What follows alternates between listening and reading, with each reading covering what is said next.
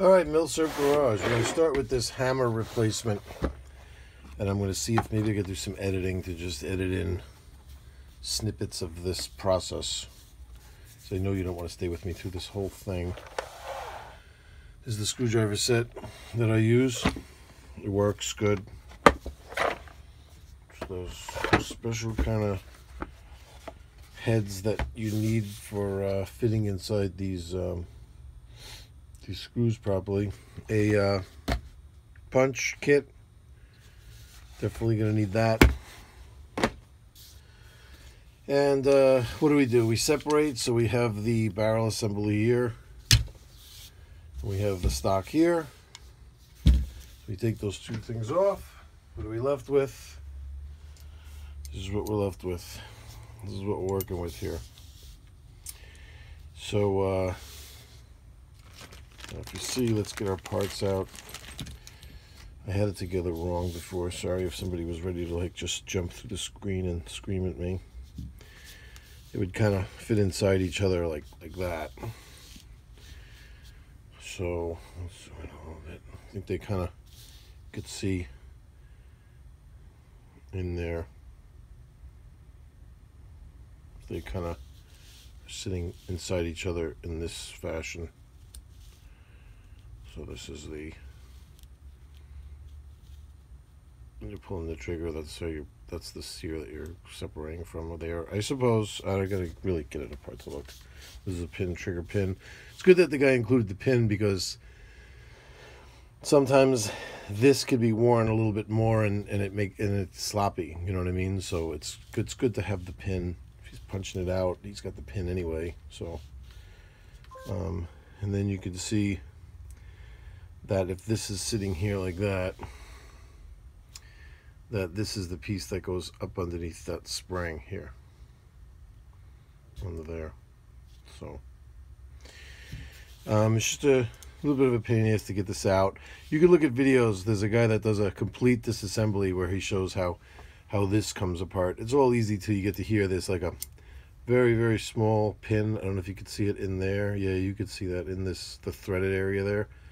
It's like a tiny pin, and that needs to come out in order to be able to remove, you know, this whole assembly here and the hammer. So, like I said, I'm not going to bore you and sit here on camera. Besides, I have such a close-up view here, and I'll be moving around to do this. So, let me just get to the next step. I'm going to remove the what I need to remove from here to get the hammer and the trigger out. And also, what we're going to do is, at the same time, we're going to take these parts, and we're going to take some gun scrubber, and we're going to get these parts in a little plastic tray, spray them down, brush, pick, we'll clean them. And also, I got in here, this is interesting, it's where the round gets fed from in here. It was dirty down in the bottom there. I hadn't even noticed it in my initial cleaning when I bought this. So it was good to get in there and clean all of that gunk out of there. That was nice. I never realized how dirty that was. There was a lot of lead deposits in there. So that's where we're at. I'll see you at the next step. Alrighty, so man, it took forever to get this little teeny pin out that holds this guy in. And this is in turn what goes through the main body of the action here to hold all these pieces together. Man, what a pain in the ass. All right, let's zoom in here. I think I do see what could potentially have been an issue here, which would be, here's the old one, and these are the old pieces, and these are the new pieces. So let's just remove these from the equation because those don't look like there's anything wrong with them. But this, I see a discernible difference here. I see right here in this area, I see the higher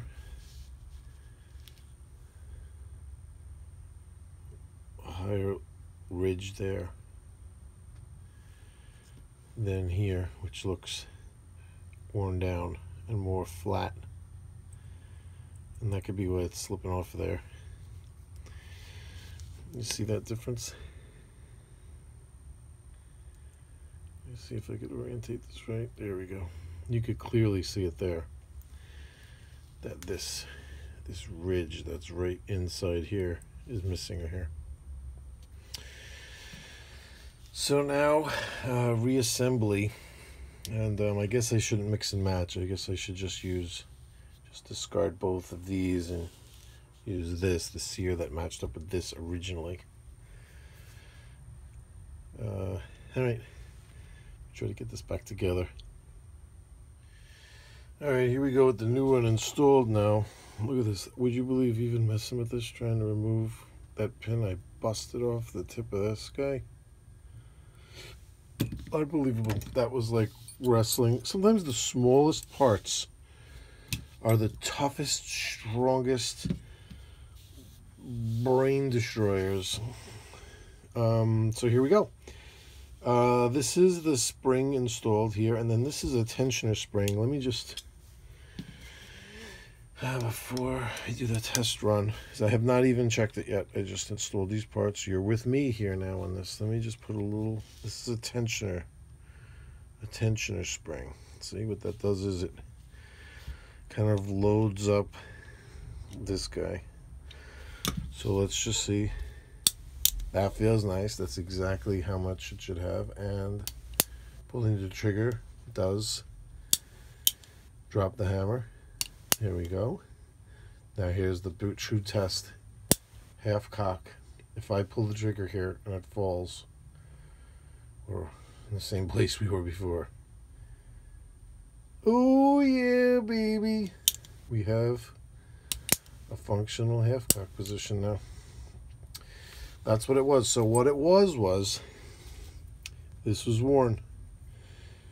This here was worn. Should be a catch there. And see how I could just slip right off? That's what was happening. And I guess it was only a matter of time before it would start slipping weird off the not half cock but the full cock position. And that, see, that's the problem. That's why with sears and things like that, especially with these old guns, you guys got to realize, I mean, you really got to be on top of that this parts like this could get worn, and you could be carrying the gun with the hammer, you know, back, and just dropping it or banging it into a tree, or maybe even something even less than that. Maybe even just a slight tap on it can set that hammer off because of something like this, like a worn sear. You know, so before you're ever gonna carry these things around loaded in like a compromising situation like hunting or something like that, where you're not just plinking and you always have it downrange, and you know what I mean, like you gotta really trust the gun and make sure. Just a simple part like that. So that hammer and sear is done, and yeah, here we are. We now have a half cock position, and then this here is working right. Like I said, in here, if you have one of these, get in there and clean that out with like a pick or whatever. Get way back in here. There's like some serious lead deposits down in there that I didn't even see. So let's do the final reassembly. Here's the pain in the ass, man. This thing. See this teeny hole here? Had this ultra tiny little pin in there. And man, getting that thing out, I had to use a nail like this because I don't even have a drift. I don't even have a punch that small, you know. But the problem is that when I was pushing it out, it was contacting the edge of this instead of it having clearance to go through. So I had to get in there with something. I have tons of tools like this that I was just trying to get in there and just grab it and wrench it out, and I finally was able to get enough bite to get it out of there. I don't know if I should put in the same piece, or I don't even think you need to put anything in there. You just have to be careful when you take the gun apart that all of this doesn't fall apart. But you could probably just send this in here, and then it just won't be captured anymore in here. Like this, it'll be, when you take it down, it'll just unscrew all the way out. It might be better to just leave it like that, or put like your own little piece of wire in here. Maybe I'll see if I got something very thin that could go in there that's Not going to drive me up the freaking wall. We'll check it out. Anyway, I'll see you on the next step. One thing I thought would be interesting to add after kind of like slicking this thing down, making sure there's no rust is going to happen inside here. There's a 609 here on the tang, and if you notice, it's not the same as the serial number, and this serial number doesn't match the receiver. So this trigger group, this isn't really a true serial number. Am I correct about that? Yes, the receiver has a different serial number. So this wasn't the original trigger group for this gun. However, there's a 609 back here, and this tang is integral with this. It's actually on the same part. So I'm like, what is this 609? Interestingly enough, there's a 609. I don't know if you could see it, but it's inside the wood under the top tang here. So what's interesting there is that the wood seems to match the trigger guard, but you wouldn't know that by the serial number. It seems to be like an assembly number. Interesting, right? All right, well, maybe you could stick with me here through the rest of this assembly. Let's get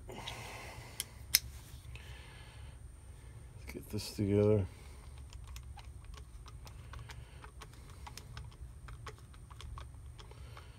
You never want to go too crazy with these screws that only hold on stocks. You're not, holding metal parts together there, so just a simple snug will do. And then what else? Why am I drawing blanks here? Yeah, so what I figured is here, like, I took a paper clip, right? I took a paper clip and just cut a piece off of that because the paper clip fits perfectly through this hole.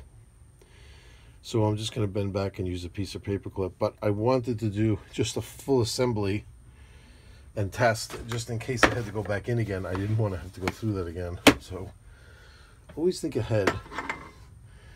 Make some room here. Sorry. All right. There you go. That's exactly where I wanted that, on the floor. So now let's reassemble here. Now, like I said, it wouldn't be the worst thing in the world if every time I put it together, I just screwed it together, and then when I wanted to, how often is it really going to come apart? So now, let's check function. We definitely have a hammer drop. And half cock. Nice. Yep. We fixed it. So that's that. I'll leave you guys here. I do like to, after I've been inside the gun, I don't like to leave anything dry because I did gun scrub these parts. So I like to just have everything wet inside. And next time I take it apart, I'll give it a nice wipe down. But just there we go. The Winchester now has a nice half-cock position for safety. So that's the moral of the story. Is if you're going to buy one of these on eBay, if you have this problem and you're going to buy one of these on eBay, the spot